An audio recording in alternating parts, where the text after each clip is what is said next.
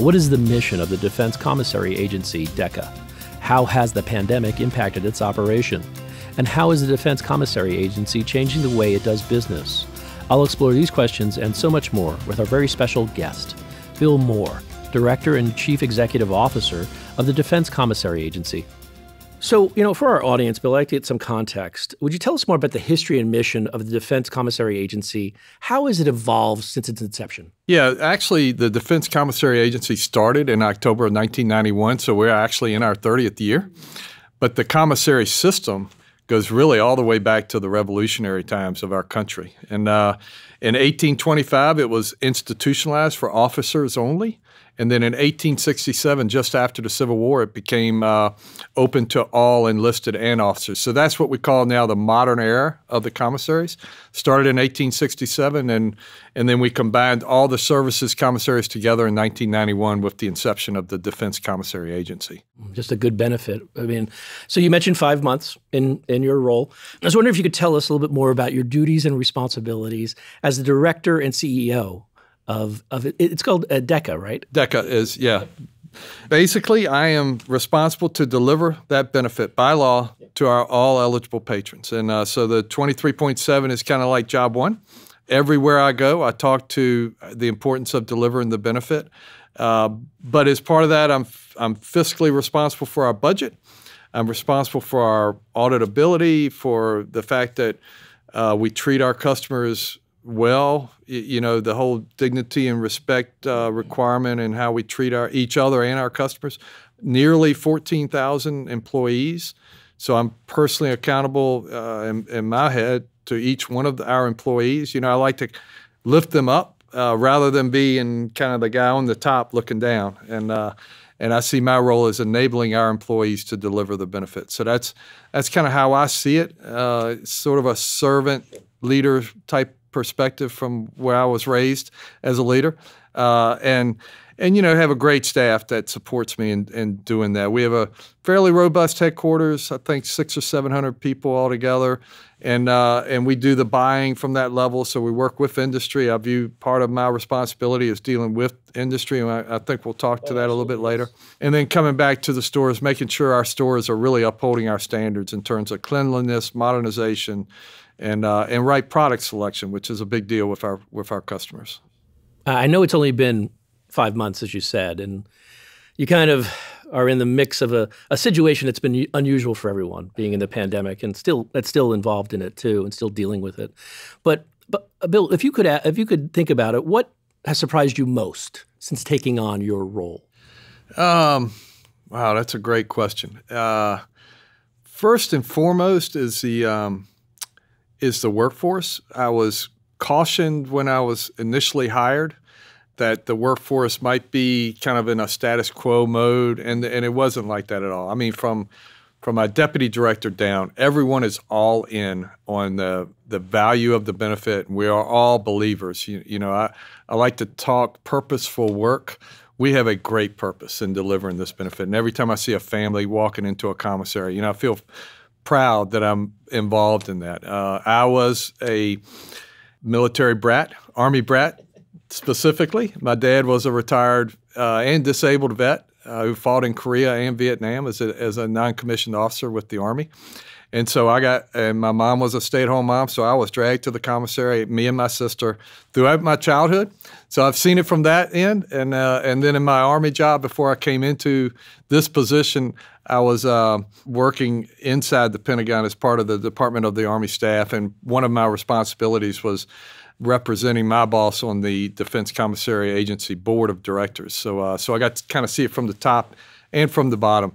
And so that was really helpful in how we, work to deliver the benefit. But the workforce, they are incredible. They are knowledgeable. It's unbelievable the tenure of our workforce. Most of our work, even at the headquarters level, started out as a bagger or a checkout clerk, as a GS 2 or 3, and have worked their way up through the commissary agency. So a lot of depth there, and a lot of commitment on doing the things we need to do to transform the agency and provide and deliver on the benefit.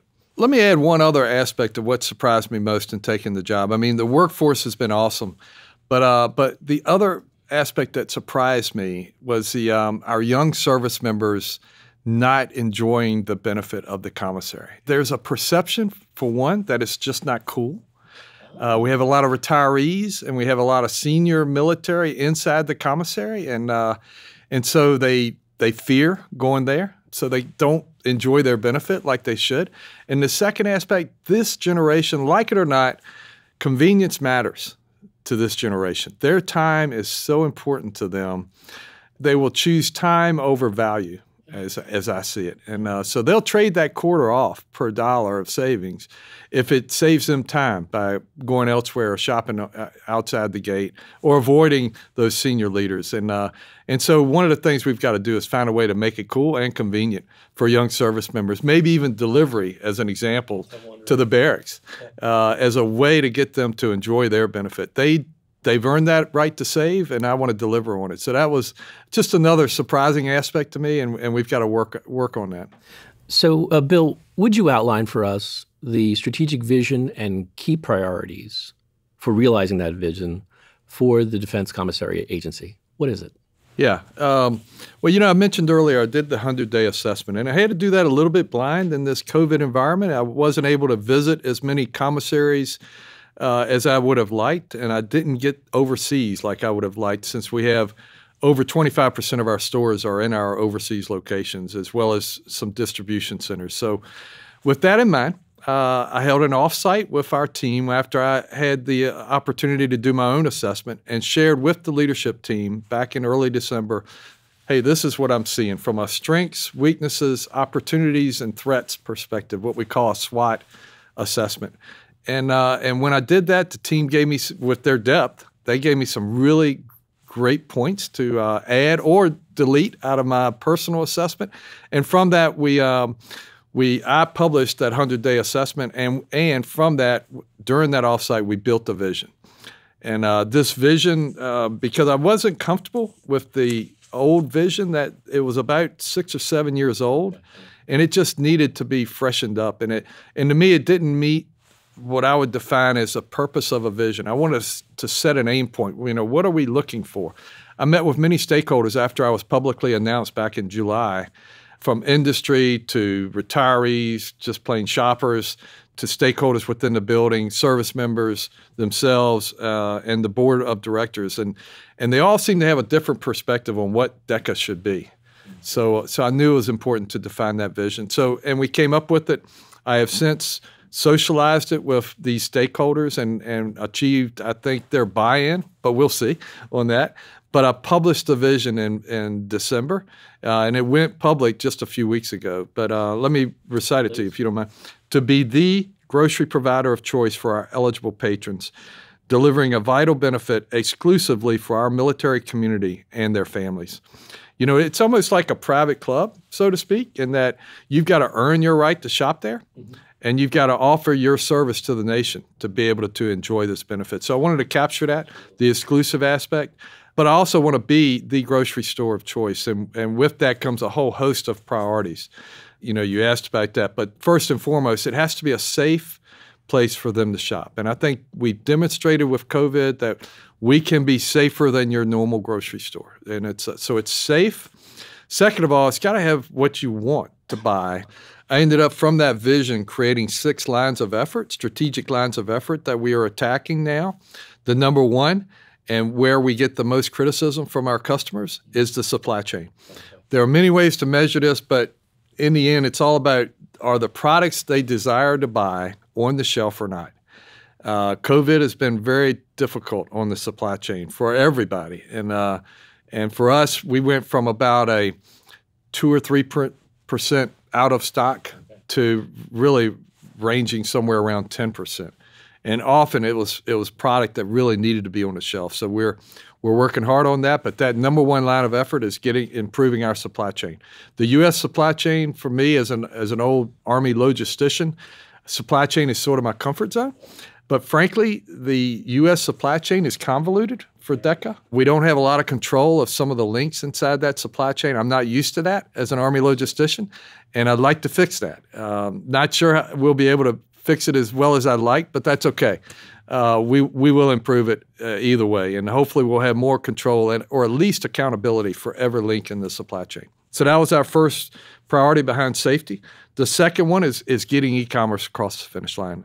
I was bragging back in November and December that I had doubled the number of stores we offer what we call click-to-go or curbside delivery or service, excuse me. And we went from 5 stores to 10 stores. Now we're up to 11. But 11, and it sounds great until I finished that point. It's 11 now of 236. So it's nowhere near where it needs to be. So we're doing what I call breaking glass there a bit. We are looking at really interesting commercial options to where we can leap ahead like every other retailer really has in the COVID environment. The grocery industry is now at about 11% of sales being through e-commerce. Back in May, I was reading an article written back in May of 2020 when we were already in COVID, where that was the target for 2025 of where the grocery industry would be. So we are accelerating at a dramatic speed in terms of how our patrons are buying their groceries. So we've got to deliver on that. That's a convenience and it's a safety factor. People don't want to come in the store. And so we're working that as part of the e-commerce, and I've added delivery in there as well. I would like to at least be able to deliver on base if possible. And, like the grocery stores do today, pick your competitor, Kroger or Walmart. I mean, you can pick your delivery means. You want Uber Eats, or if I could, I would love to be able to hire veterans-owned businesses to do that. But I do believe it'll be a third-party thing between the customer themselves and the delivery mode that they end up with. And I'm hoping there's opportunity there for veterans to have a business and meet the need of our patrons. So we're working that pretty hard under this e-commerce line of effort. Third priority is what I call patron focus. I mean, we've got to deliver premier customer service. I mean, the customer is king, and I felt like we're kind of there, but kind of not. And I just want to make sure we've set clear standards of how we treat our customers and what we do. And it comes back to, that line of effort one and what products we offer. So we're working that pretty hard in that third line of effort. The fourth is demand creation. One of the reasons I was hired is that the commissary agency has had declining revenue really going all the way back to 2012. So we're in like 8 years of declining revenue from a high of $6 billion in 2012 to $4.5 billion in 2019. And we matched that, and COVID actually contributed. The panic buying of March and April kind of kept us above. So we didn't decline in 2020. We were better by 0.5%. A little bit behind the grocery industry overall because there was much growth in the grocery industry in 2020. But so we might have still lost a little share, but we were on the plus side. But that said, we've got to find a better way to deliver on demand creation and deliver on our revenue. Like I said, every dollar we get in sales is a quarter that I feel we've delivered in benefit. So if we increase sales, we increase our benefit delivery and back to our vision. So that's another important priority. The final 2 lines of effort, really facilities modernization. I just want to make sure our facilities are clean and modern and really IT enabled.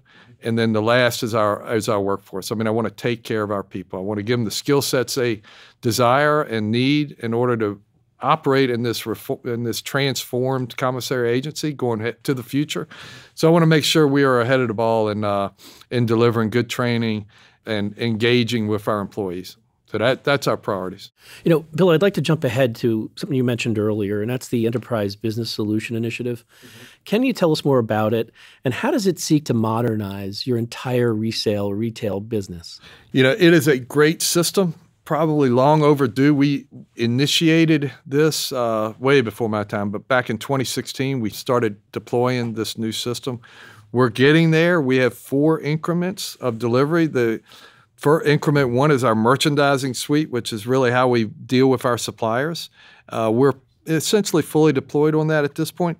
Increment 2 is how we replenish our stores. So how do we see ourselves at the store level? Is the product on the shelf or not? And we're at about 70% deployed there, but we need to get that over the finish line.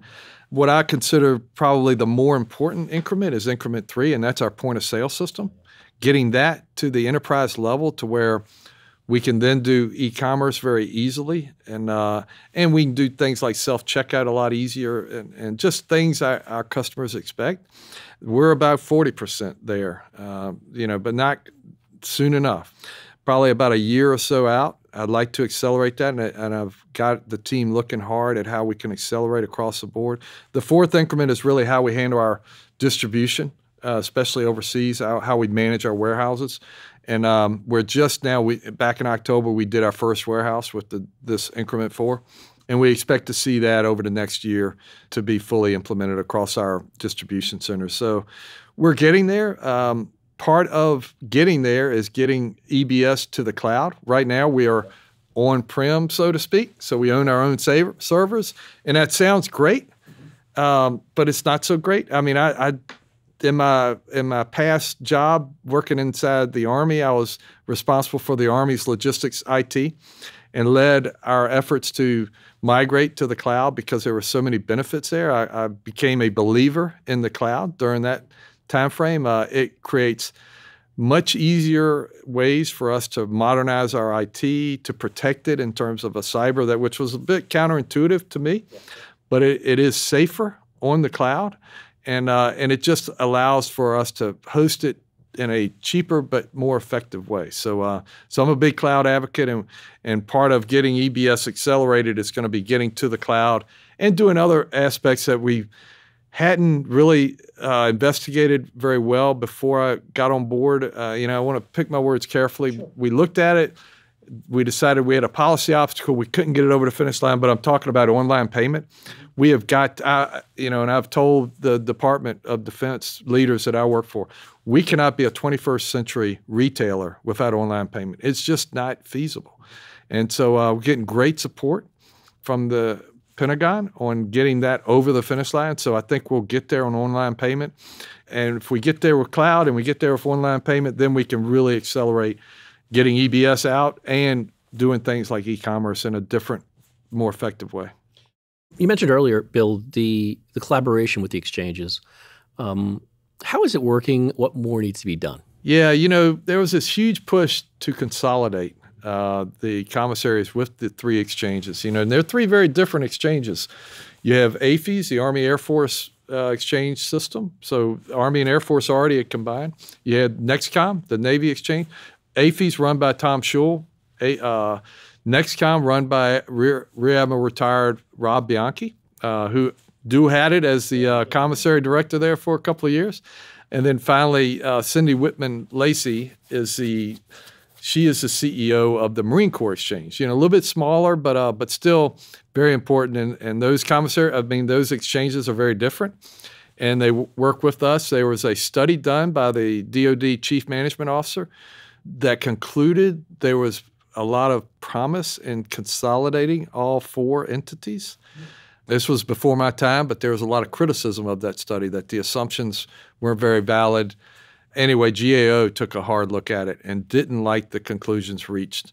And frankly, in this year's NDAA, this year's authorization bill, Congress asked us to redo the study, which is now underway, and we've got to deliver that sometime in the next few months, that re-looks at consolidation.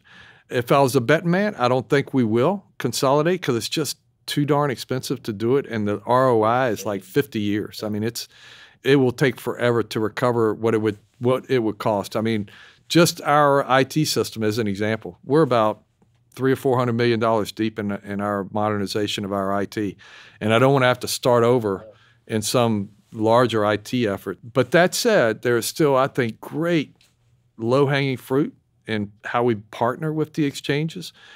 Rob, Tom, Cindy, and I talk at least weekly about opportunities of how we could partner. We're working together now in this consolidation study to make sure we meet the needs of the Hill in answering that question once and for all.